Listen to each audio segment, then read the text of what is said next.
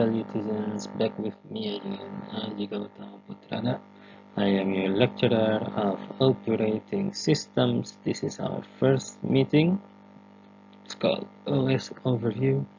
In our first video, we will discuss about computer organization and architecture, or COA.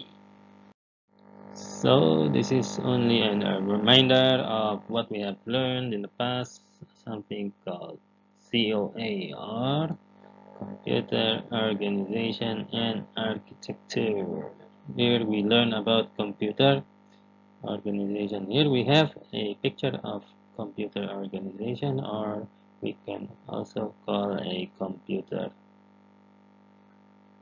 system.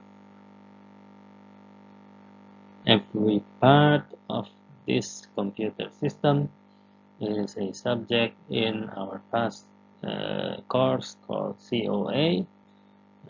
I want to take a review and explain these parts once again. So CPU is the main processor, as you know. What does it process? It processes data. Where is the data kept? The data is kept in the main memory. The main memory is filled with instructions and data. How does the main memory communicate with the CPU? It uses the bus. So the bus is a connector.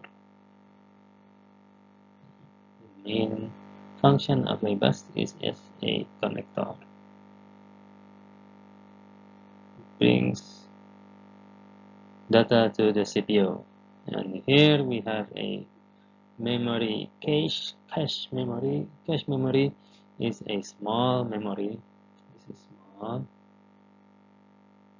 and it is close to the CPU. Because it is small and it is close, it is fast. So what is the function of cache memory? It is to speed up the CPU process. How does it do that? As we mentioned before, the CPU will process what is in the main memory, and when it takes part of the main memory, so it doesn't go back far to the main memory, it keeps it in the cache memory. This is only for a while, temporary, and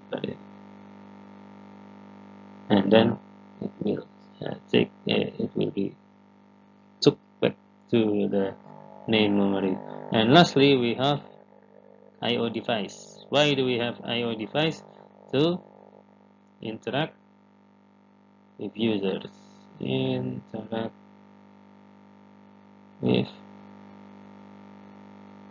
users. So I/O device is like everything you touch at a computer: mouse, keyboard. These are inputs, and there are also outputs like monitor, and speaker, and anything that goes in and out.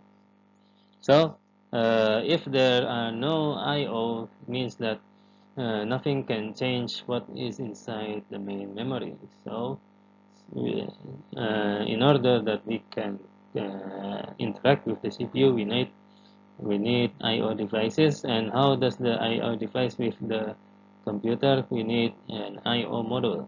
This is a bridge. So a bridge that connects the input and the output of a computer system. That's all to explain our review of COA. So that is the end of video 1. In video 2, we will discuss the next thing to discuss about operating systems overview. Thank you for your attention. I'll meet you in the next video.